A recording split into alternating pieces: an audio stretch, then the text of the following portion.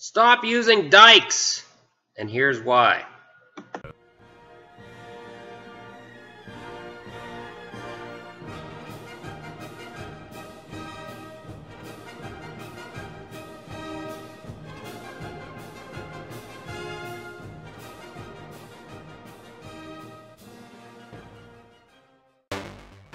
Hey guys, today we're going to be talking about wire ties and the right way to cut them. They're also called zip ties. Some people call them cable ties.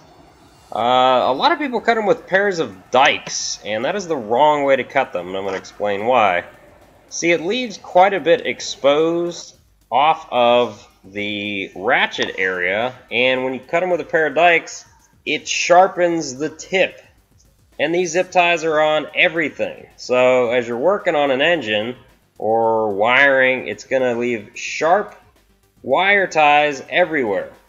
And that's why you want to cut them the right way. What you want to use are a pair of flush cuts.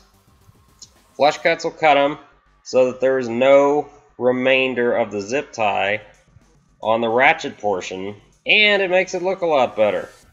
You're not going to be cutting your arms up, you're not going to be scratching anything if you cut them the right way. Now this is a pair of dikes. That's what most people use to cut them. That is wrong. Do not use dikes to cut them. You want to get yourself a pair of flush cuts like these, which are straight, or you have the right angle ones, the ones with the red handle down there. So everyone knows how to use these wire ties, and usually they'll just snip a portion off there at the end, and it leaves that little ridge, as you can see, by the ratchet portion. Most people don't seem to care. In fact, we get them from the manufacturers that way. But what you want to do, if you're a true professional, is cut those portions off. There's no ridge, there's no sharp point left if you use a pair of flush cuts. It works on any size zip tie. You got the real wide half-inch style ones. You got these real narrow, like 1/8-inch style ones. And most people just snip them off like that. You don't want to do that. You want to use a pair of flush cuts.